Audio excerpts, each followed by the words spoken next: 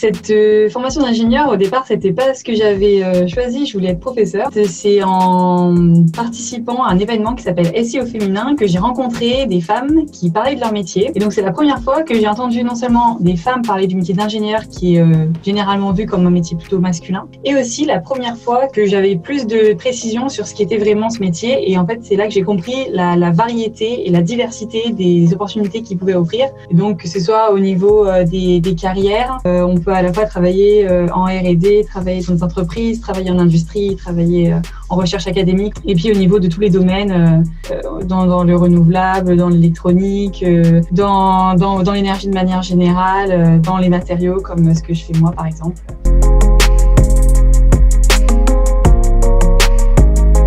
Il y a plusieurs raisons à ça. La première, c'est que au niveau scientifique et technique, c'est l'étude de la science des matériaux qui m'a intéressée et qui m'a attirée parce que c'est des études qui restent très générales et donc on se ferme pas beaucoup de portes. Et ensuite, ce qui m'a beaucoup attirée, c'est la pluridisciplinarité de cette filière-là, avec donc l'aspect d'ingénierie des matériaux, comme je viens d'en parler, mais aussi l'aspect entrepreneuriat et l'aspect développement durable.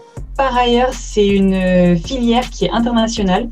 Donc, ça veut dire que déjà, au sein des 2 ans, on rencontre des personnes qui viennent de plein de pays différents, de l'Europe et du monde entier. Donc, ça permet aussi de parler régulièrement anglais et d'acquérir du vocabulaire technique et scientifique associé, parce qu'on a tous les cours en anglais. Et aussi, c'est l'occasion d'étudier dans 2 pays différents pour la première et la deuxième année du master et d'obtenir un double diplôme, ce qui est certainement un atout pour les embauches futures. 3 thématiques principales. Donc la première, c'est la science des matériaux. Donc là, au niveau scientifique, l'idée, c'est d'étudier au niveau microscopique et au niveau macroscopique les matériaux de manière générale. Ça, c'est au niveau scientifique. Ensuite, au niveau du développement durable, on a eu plusieurs cours et l'idée générale, c'est d'essayer d'étudier le cycle de vie des matériaux pour savoir dès l'extraction des matériaux jusqu'au recyclage, donc en passant par les étapes de production, d'assemblage des pièces, de transport, etc. Quels sont les impacts environnementaux tout au long de cette chaîne? Ensuite, on a également des cours d'entrepreneuriat.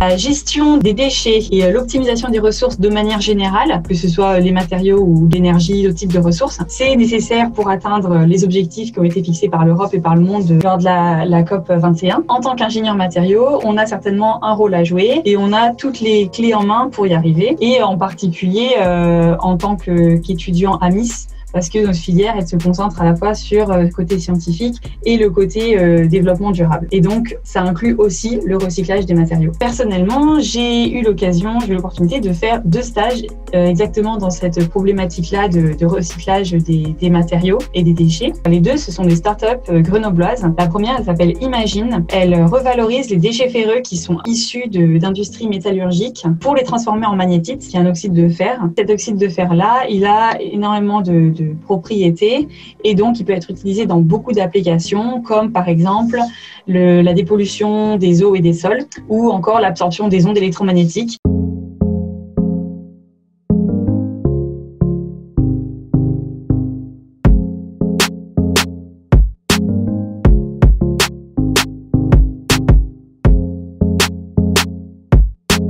La seconde start-up dans laquelle j'ai travaillé s'appelle Rosie. Elle, c'est une entreprise dans le secteur de l'industrie photovoltaïque qui recycle et qui revalorise les déchets, en particulier le silicium, qui sont formés tout au long de la chaîne de production d'un panneau solaire. Et ensuite, l'idée, c'est de revaloriser ces déchets-là et les réintégrer dans la chaîne de valeur pour éviter des pertes trop importantes.